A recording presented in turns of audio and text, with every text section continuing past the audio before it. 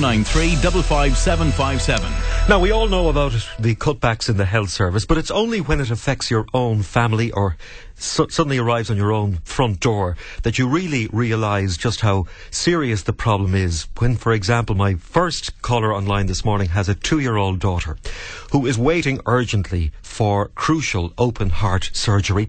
She's on a standby list for Crumlin Hospital in Dublin. But as the days go on, the child gets sicker and it's a huge dilemma for her family. I'm joined on the line by Gemma Lawlor. Gemma, good morning to you. Good morning, how are you? I'm well, how are you? Your daughter's name is? Joy.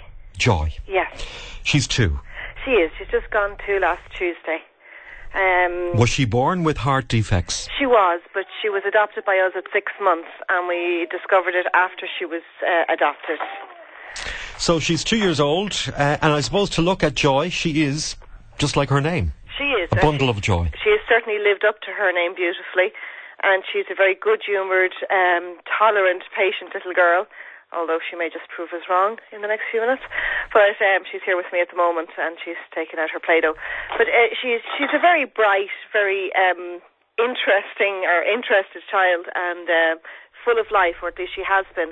The last few months then her condition has deteriorated and she's no longer able to do the things that she used to be able to do and enjoy, and that kind of very much worries us and upsets us, really, you know. So what exactly is the problem with her heart? Joy has 2 heart defects. One is called an ASD, which is a hole in the heart, and the other one is pulmonary stenosis, whereby the aorta coming out of the heart is too narrow. And it's serious stuff we're talking here. It is serious stuff, but it's fixable, which is, you know, I suppose the one positive thing out of this is it is fixable by open heart surgery. She has a very, very good chance of a long and healthy life once she has this surgery. But the problem is, and the reason you're on, I read a copy of the letter you have written to Mary Harney, the Minister for Health. Thank you. And I mean, it sums it all up. I'm not going to read it all because you can tell the story yourself. But the reality is, how long is she on standby now for Crumlin? Well, she was under the care of Crumlin from immediately after she came home to Ireland. She's been seen every 3 months, but they told us early last spring, that she definitely would need open heart surgery. And we've been on the standby for surgery from then.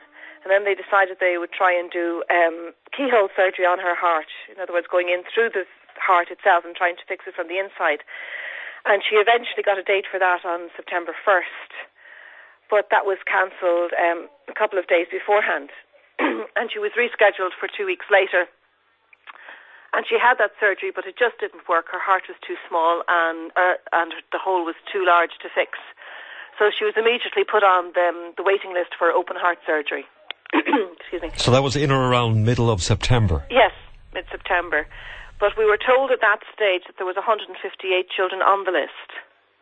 And on average, we worked out that they're doing approximately 3 or 4 surgeries a week, even though their capacity is about 10. But they're only getting through 3 or 4 a week, mainly due to cutbacks, mainly due to people who are on leave from ICU not being replaced. So even the beds that are there, even though they are inadequate in themselves, sometimes they're not working at full capacity because somebody is on leave and their substitution is just not happening. There's a moratorium on cover for leave. So as these cutbacks continue at Crumlin, you're looking at Joy every day getting worse. Yes. When you say she's not able to do the things now she was able to do, say, a month ago, what kind of things? Well, one thing that, you know, just brought it all home to me was yesterday. I don't know if you're aware of the poster campaign that we're running at the moment, but we have a lovely photograph of Joy on a swing in July. And she just absolutely loved going on swings, and she was a real daredevil and just really got a great kick out of it. And the photograph we have is her on the swing, and she's just full of joy. She's the epitome of joy. But yesterday she asked to go to the playground, and we had a good few minutes, and it was warm, so I decided to bring her. But she just couldn't go on the swing. And that was an activity that she really, really got a great kick out of. Is that because she just didn't physically have the strength? She just doesn't have the energy. You were afraid of falling down, were you? Okay, you were afraid of falling down. Yes, you went on the baby swing instead. She's telling us here, and she's correcting me as I'm going along. But basically it was a question that she'd lost her her courage and her energy to hold on to the swing. So she wanted just to go on the baby swing. And even though she was in the baby swing, she didn't want to do that either, and then she went to the slide. And usually she'd be up and down the slide, 3 or 4 times. But no, she just barely climbed the steps up to it and said, "Mommy, tired." And that really brought it home to me that, she is deteriorating. She's more susceptible to fevers at the moment as well. She just gets tired so much more often. She had her little birthday party there two weekends ago, and she was very listless and very tired, and she kind of gave up with activities fairly shortly after starting them, But, she's so willing. No, you want to leave it on? Okay. Yeah, look, I'm trying to work this out. I was never good at maths, to be honest with you. But if they're doing, say, approximately 16 operations a month, and there's over 100 and, what did you say, 150? 158, 5 weeks ago when we met her. So that would sound like there isn't a hope in hell that she's going to be operated on this side of Christmas. Oh, absolutely not. Well, no, I can't say absolutely not, because we were with her consultant yesterday with, a planned meeting with him yesterday, and he was telling us very unlikely. She's on the emergency standby list, which means that if there's a cancellation or somebody can't take the surgery, she may be called. But he said, well, we'll make a review date then the first or second week in December. And I was saying, so she's not going to be seen by Christmas? And he said, well, highly unlikely. And yet everybody realises her condition is deteriorating. Yes. So what condition might she be in, Gemma, in January or February? I don't know. This is midterm now, and I'm with her like 24 hours a day now. Yeah, you're a school teacher by profession. I am a school teacher, a secondary school teacher by profession, but this week, obviously she's home with me. But I see it more and more, and she needs much more attention, much more caring, much more minding. I'm exhausted, to be honest with you, this week, and I don't know what it's going to be like as the weeks go on, especially as the winter comes in, and the more care she needs, the more one-to-one individual minding she's going to need.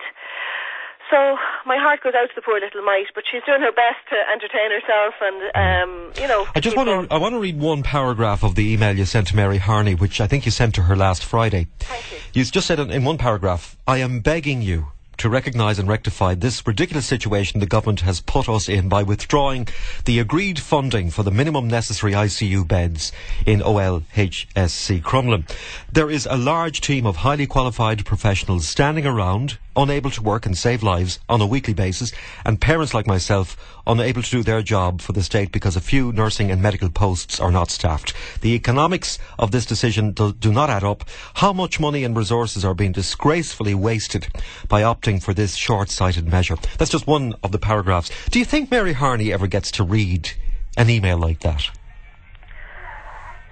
The more I think about it, the more I doubt it. Because I'm sure, if we're crying out for help, I'm sure the other 158 families are too, and their friends and their families.